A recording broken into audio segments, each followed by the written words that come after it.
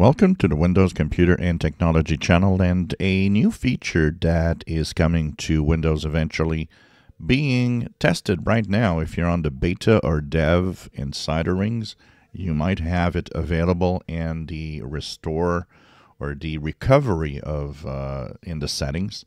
And it is what we talked about, the new point-in-time restore. Now, I got a lot of comments of people saying, well, I don't see the difference between point-in-time restore and a system restore we already have. What's the difference? Well, there is a huge difference. The point-in-time restore restores a bigger chunk of data. It's almost like a disk image, a small disk image of a previous Windows state. So compared to system restore that works mostly with protected files, the point-in-time restore is actually restoring much bigger chunks of Windows in a previous state. So it is, in fact, much better and vastly superior in bringing your system back to a point in time if a problem arises. And the idea behind this is to make sure that it works, and that compared to system restore, which can fail sometimes, point-in-time restore should actually not really fail by design, as it even will bring some user data with it, which system restore does not. So point-in-time restore is, once again, kind of a more advanced system restore.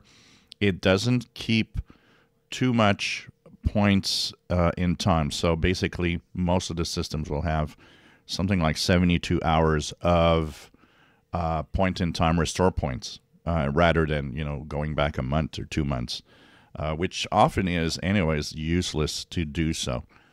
So if you have a problem, you restart your PC and there's a huge problem. Well, in the recovery, you will have in the troubleshoot option the point-in-time restore option, which should help you easily go back to a previous state and make sure your PC starts again. So this is kind of an exciting new feature. This, I think, is good. It all comes with the fact that you'll be able to have all of the cloud fix capabilities that they've been talking about. And once again, this is Microsoft trying to avoid the famous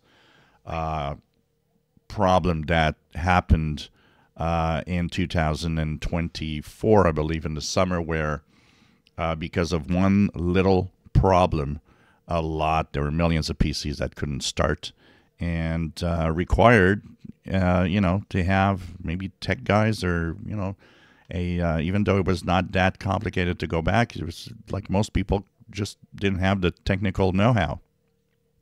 With point-in-time restore, well, this is where things actually, hopefully, will go better, because that will mean that you'll be going back in time easily in a recovery point. If you enjoy my videos, please subscribe, give us thumbs up. Thank you for watching.